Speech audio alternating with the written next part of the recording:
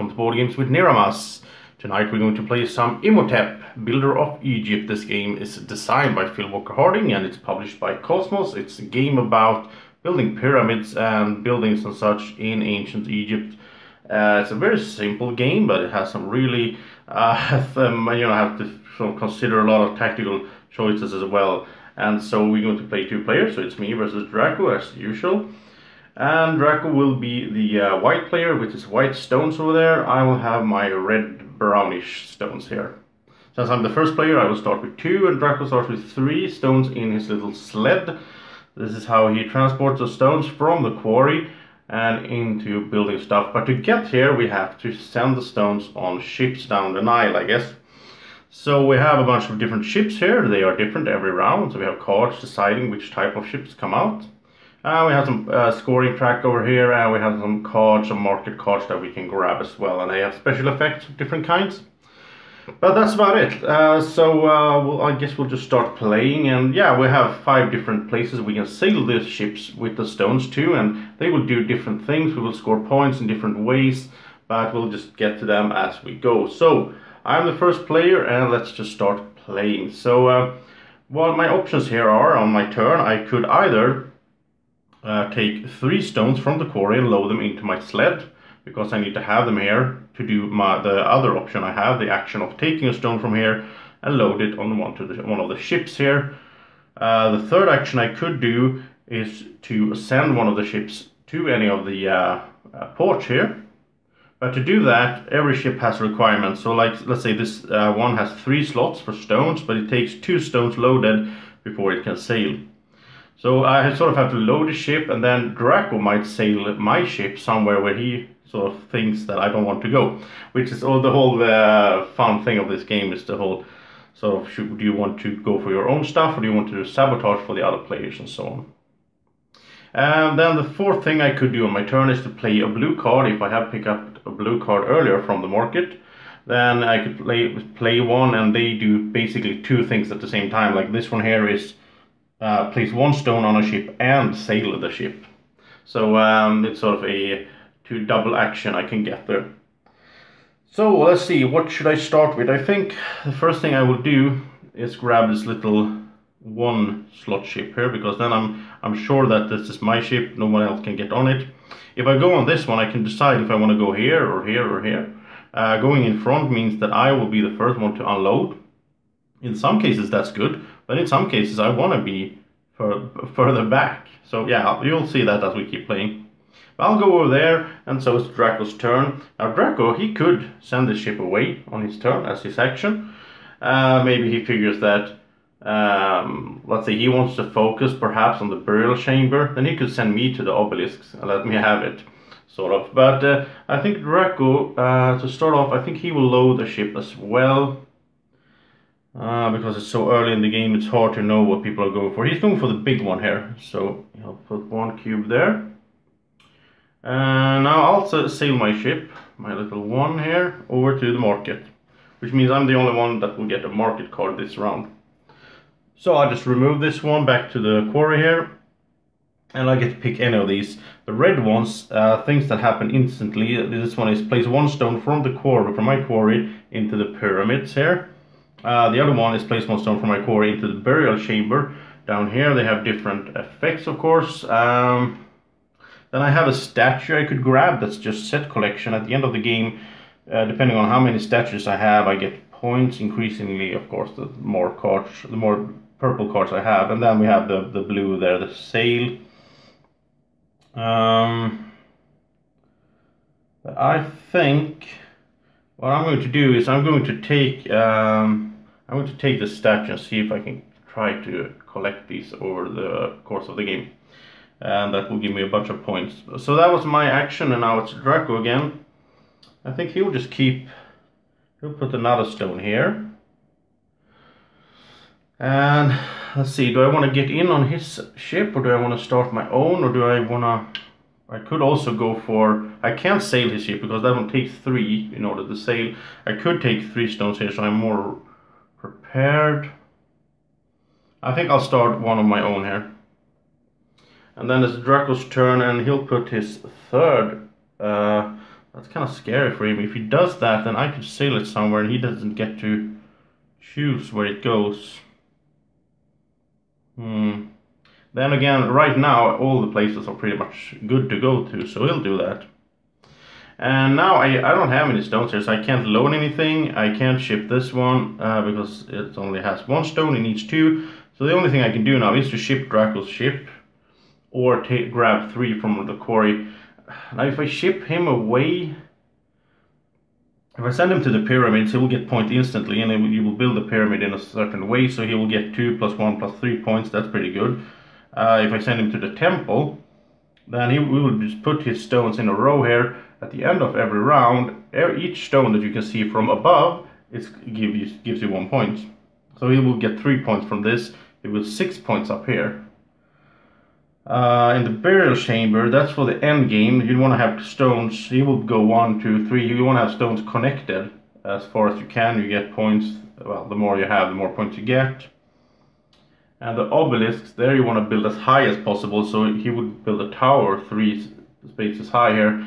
In the end of the game, we will see who has the largest tower. The highest tower will get 10 points. The second one will get 1 point. That's a lot of points as well. I think what Draco wants to do is send it to the pyramids, really.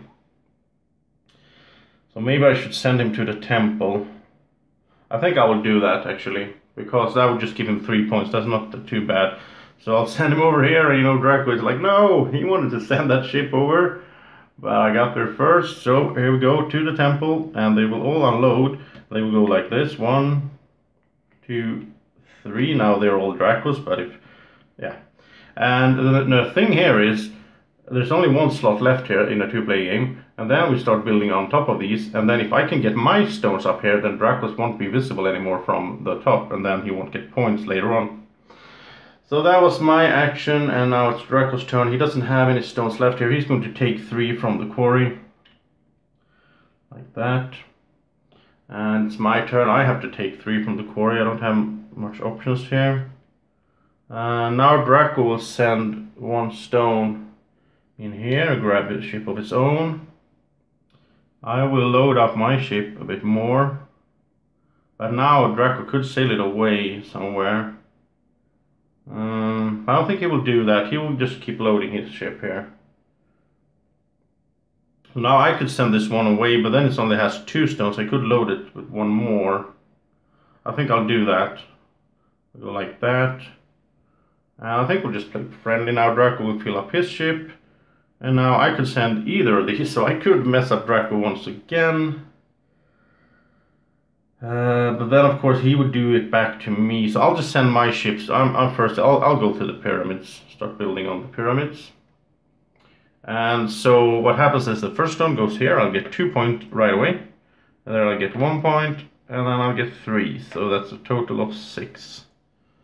So that's quite good.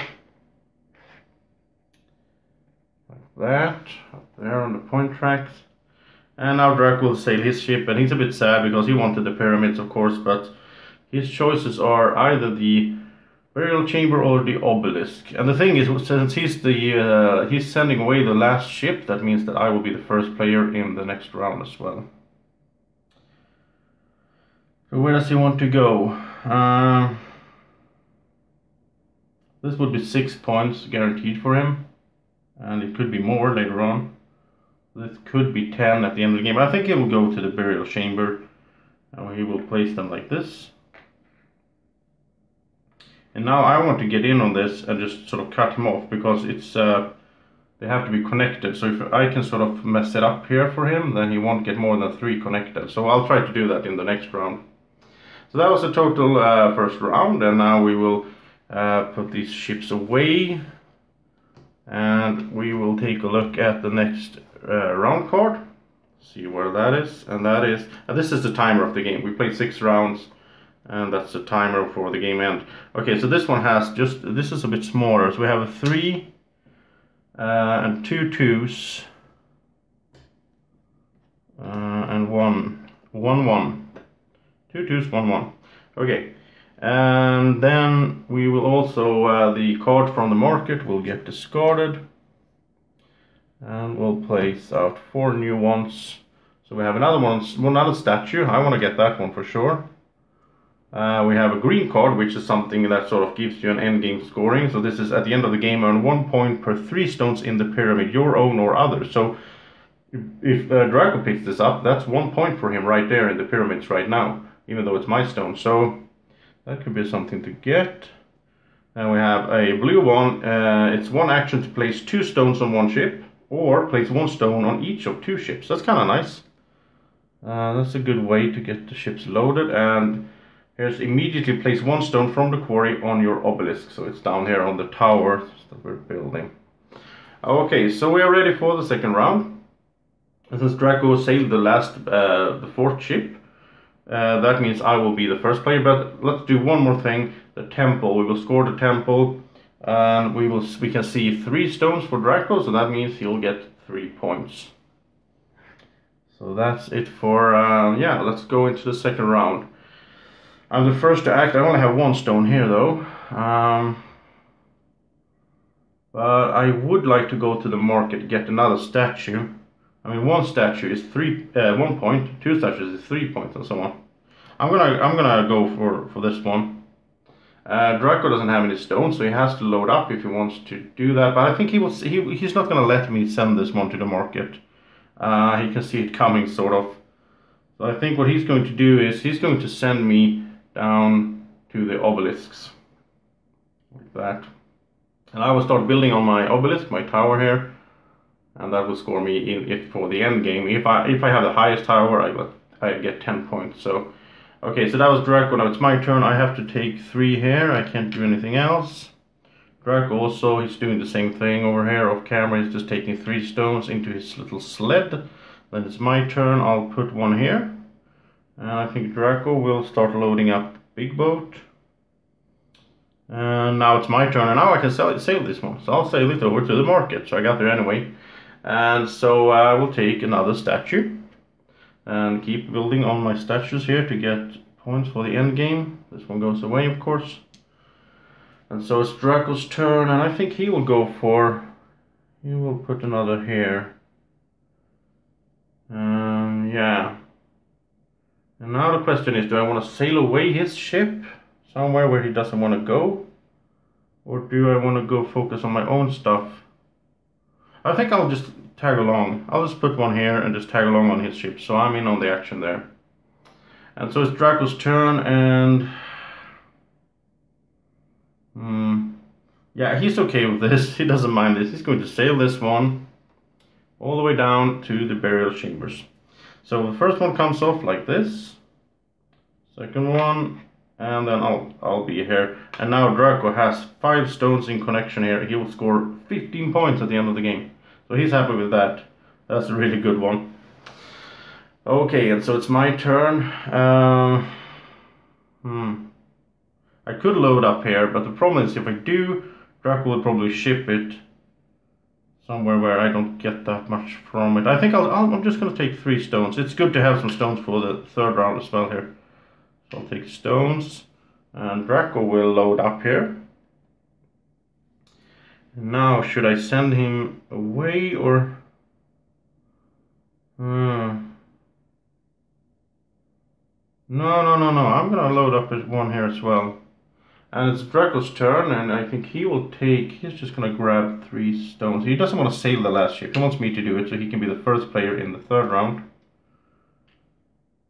And so it's back to my turn. I could load up here, but I would only get 2 stones because I only have 2 place for 2 there.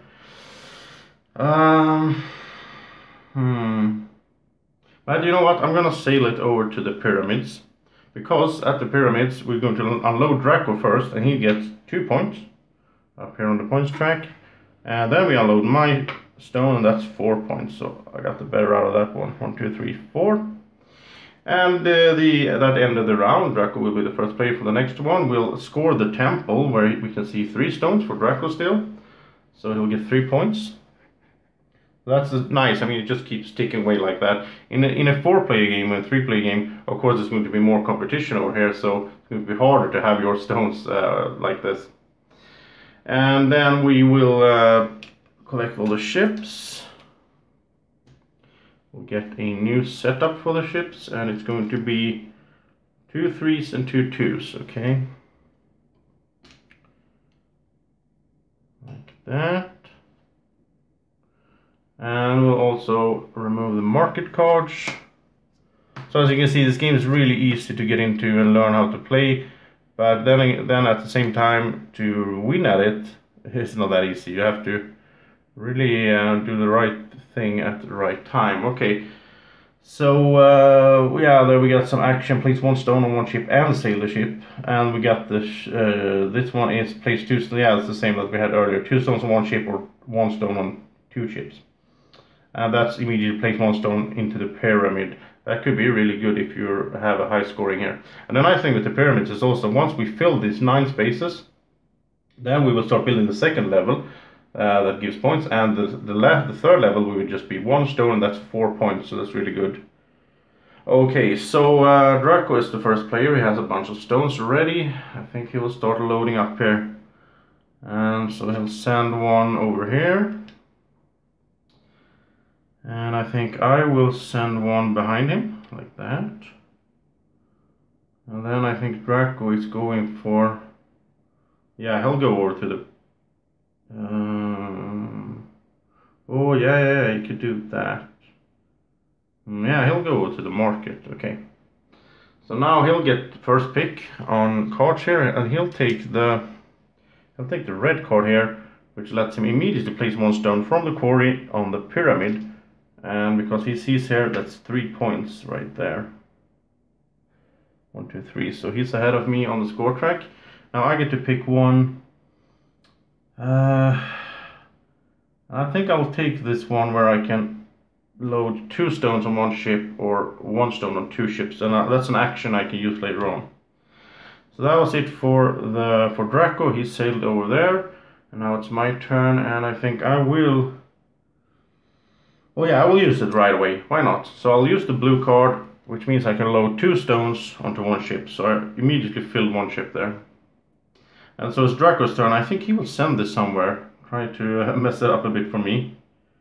But where? Yeah, I'll send it. Yeah, I'll send it to the pyramids. This is a good one for him, because this is really low scoring for me. I'll get 2 plus 1, so I'll only get 3 points for 2 stones. That's pretty bad. So that's 1 2 3. Okay, and so it's my turn again. I don't have anything here, so I'll just have to load up here. So I pretty much, in a way, I wasted my blue card there because of Drako. And I think he will start loading here. I'll do my own as well. And he's gonna get in on mine here, my ship here. So, and I'm like, yeah, okay, if you're gonna do that, then I'll go on your ship. And then he will get in here as well. And let's see, I think.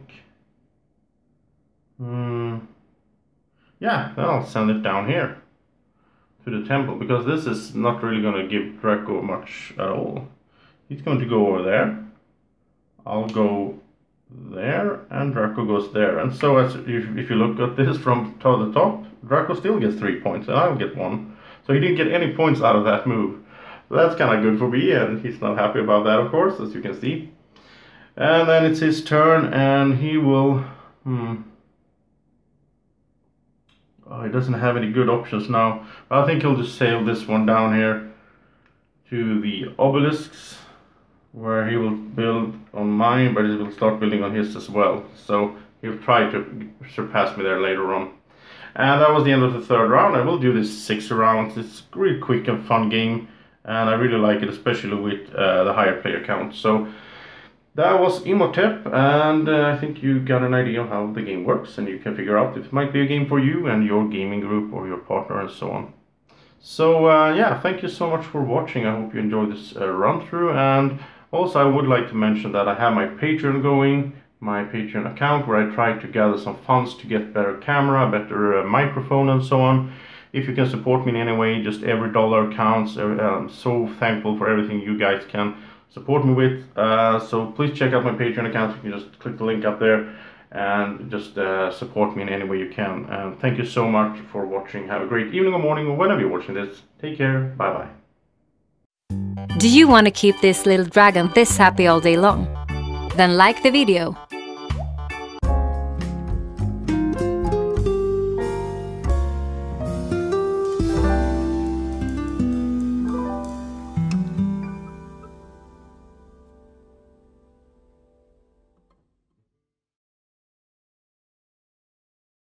Board Games with Niramas is sponsored by Alara Games in Sweden.